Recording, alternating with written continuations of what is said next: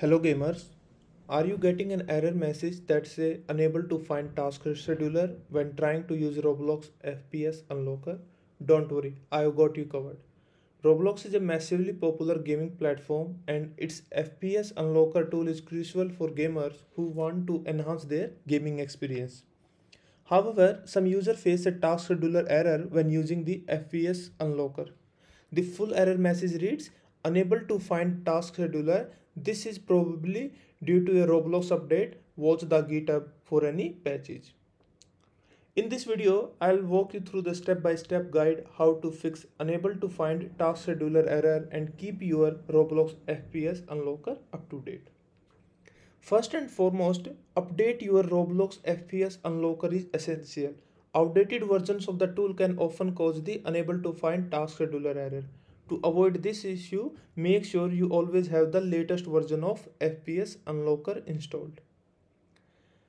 Then, what you can do so now you have to update the Roblox FPS Unlocker.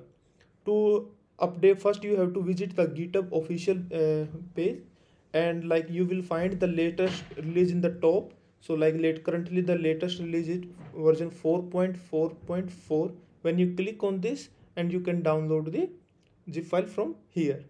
Okay, so make sure you are using the version 4.4 or higher. Then you can after downloading, you can extract the downloaded file using WinRAR or any another file extension tool and follow the installation instruction provided. Okay, after that, suppose after updating your Roblox FPS Unlocker doesn't solve the problem, don't worry. There is still a solution. You can manually resolve the task scheduler error by following these steps. What you have to do, first press the window key and search for Roblox. After that, click on the open file location. Then right click on the Roblox file and select file open location again.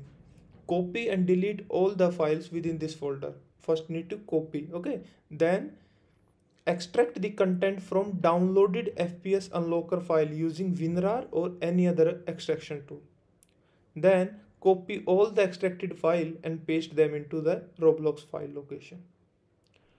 So that's it. You should now be able to play Roblox without encountering unable to find task scheduler error. That's it for today's video. I hope this guide helped you to fix the problem and get back to your favorite game. Thanks for watching and don't forget to like and subscribe for more gaming tips and tricks.